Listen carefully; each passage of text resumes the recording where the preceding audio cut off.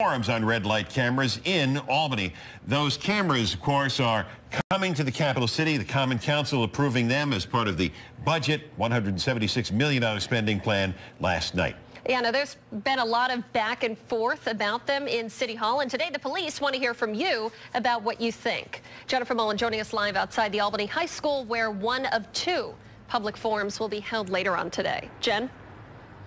That's right, Julie. This is where one of the forums is going to be later on tonight, and the police want to hear from you, the drivers. Mayor Kathy Sheehan, she tasked the police officers with picking 20 of the best locations in Albany for these red light cameras. So maybe this isn't exactly an example of an intersection where the red light camera is going to go, but there are 20 locations that are going to get these red light cameras. And Albany's police deputy chief, he is going to be going through this forum today. He's going to be discussing how these cameras work. He's going to be talking about crash data in the city, and he's going to be talking about possible locations and then opening up the floor for some questions and feedback. Mayor Sheehan, she hopes the red light cameras will generate money and cut down on intersection crashes. The city budgeted $2 million for the red light cameras. They're following in the footsteps of other cities like Rochester. Rochester is taking advantage of the same program, and police there say that their 48 cameras have given out about 90,000 tickets each year.